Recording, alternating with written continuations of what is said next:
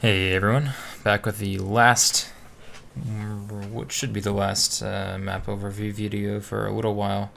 Um, this time it's going to be Pro Viaduct RC3. That is the latest version and the version that will be used in pretty much every rotation. For ESCA. This is obviously the extent of the ESCA rotation minus process, which is still in beta, as I said before, and kinks are still being worked out. But hopefully after this I'll be able to get into some of the UGC maps. I'm not as familiar with the Highlander maps, but I am pretty familiar with some past rotations of this UGC 6v6 map, so I can start talking about those.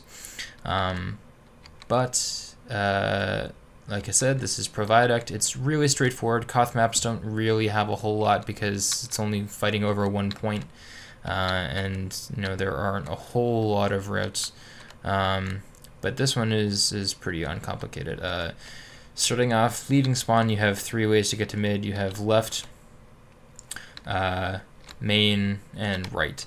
The left route will take you through this little house and to the cliffs area. And then from cliffs you can go right to sniper deck or balcony, which then leads you into house. And then you have left yard, main yard, and right yard. Right yard will take you upstairs, coming out of the right entrance into right yard will take you up the stairs. The main right leaving spawn will take you to the main valley and also gives you access to house. And you can head up the stairs to the sniper deck. And then you have this little corridor with a small health pack in it. This is very often sometimes fought over. It's easy for demo men to either close this off or spam through it. And then you have rock on either side. And then you have this little feature right here, which is connector balcony. This is not used a whole lot except by medics who want to sort of play aggressively, but also shield themselves and not have to play behind rock. But yeah, like I said, it's pretty straightforward as a Koth map. There's not a whole lot of stuff here. The main parts are definitely cliffs. This is where teams like to push because A, you can have your sniper provide support from either here, which provides a very long sight line all the way over here, almost to the other team's health pack. But additionally, your sniper can also move easily from here to here, which gives sight lines all the way down towards the left entrance, or what would be the right entrance for teams pushing out. And it also gives your roaming soldier a chance to bomb in and make use of the very good height advantage that it gives you.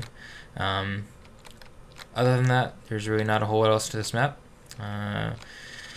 This will be the last in this series, and then like I said before, hopefully I'll get a chance to cover some of the UGC maps like Pro Lane and stuff like that.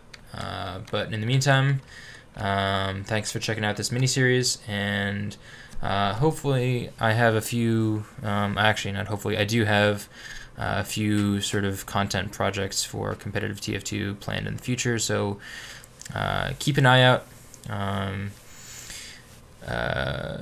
Keep an eye out for some future works.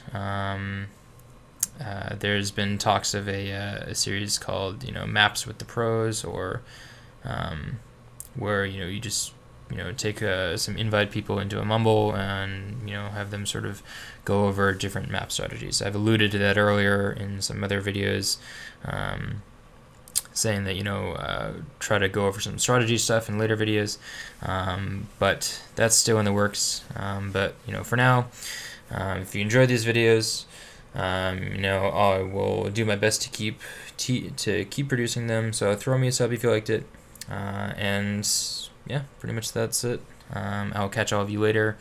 Don't really know what the next thing is going to be, but stay tuned, and I'll keep you posted. Peace out.